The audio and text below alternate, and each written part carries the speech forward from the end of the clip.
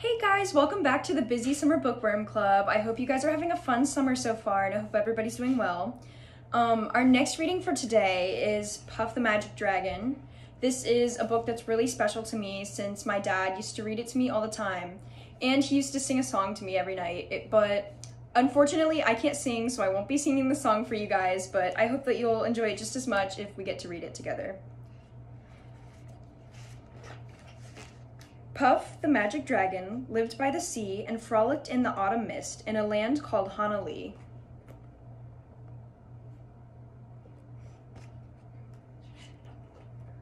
Little Jackie Paper loved that rascal Puff and brought him strings and sealing wax and other fancy stuff.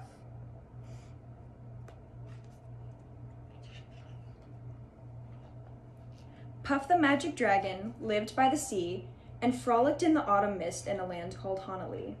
Puff the Magic Dragon lived by the sea and frolicked in the autumn mist in a land called Honolulu.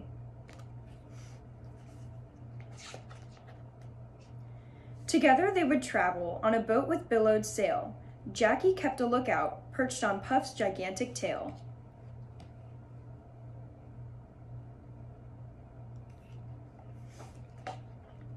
Noble kings and princes would bow whenever they came.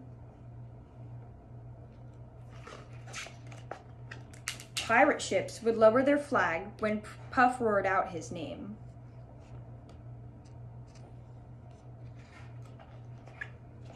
Puff the Magic Dragon lived by the sea and frolicked in the autumn mist in a land called Honolulu.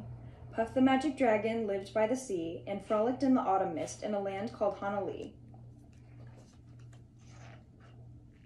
A dragon lives forever, but not so little girls and boys. Painted wings and giant rings make way for other toys. One night, it happened. Jackie Paper came no more, and Puff that mighty dragon, he ceased his fearless roar.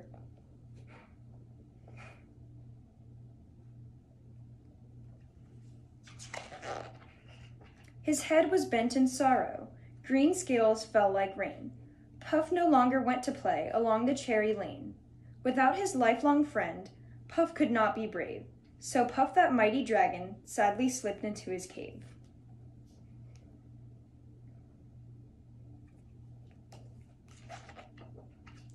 Puff the Magic Dragon lived by the sea and frolicked in the autumn mist in a land called Honolulu. Puff the Magic Dragon lived by the sea and frolicked in the autumn mist in a land called Honolulu. That's it for the book. I hope that you guys enjoyed as much as I did, and yeah, I think that's all. For this craft, you'll be making a fire-breathing dragon out of a toilet paper roll. You'll need construction paper in red, orange, and one other color of your choice, a glue stick, a toilet paper roll, of course, some pom-poms, and scissors. And when using scissors, make sure you have parental supervision. Step 1 is measuring your construction paper. To do this, I suggest taking your toilet paper roll and placing it on your construction paper like so, and then you can measure from this side how long you need it to be, and then you cut straight up this side a long strip. Once you've measured your construction paper, the next step is glue. You glue the paper onto the roll by rolling it up.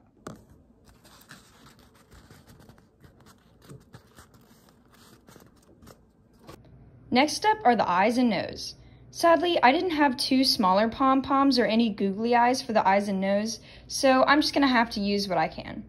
All right, so you're gonna take two pom-poms and glue them near the back of the tube to work as the eyes. For the nose, you would take the two smaller pom-poms and put them close together on the front, but I'm just going to draw it. Once you're done gluing down the pom-poms, glue on the googly eyes. It should look something like this when you're finished. The next step is cutting flames out of the red and orange construction paper to go in your dragon's mouth. Once you've glued in the flames, you're pretty much done. Feel free to add anything you want to your dragon and be as creative as you can. I added some horns and scales to my dragon. I hope that you guys liked this craft, and I hope that you guys are having a great summer with the BSBC. See you guys next time.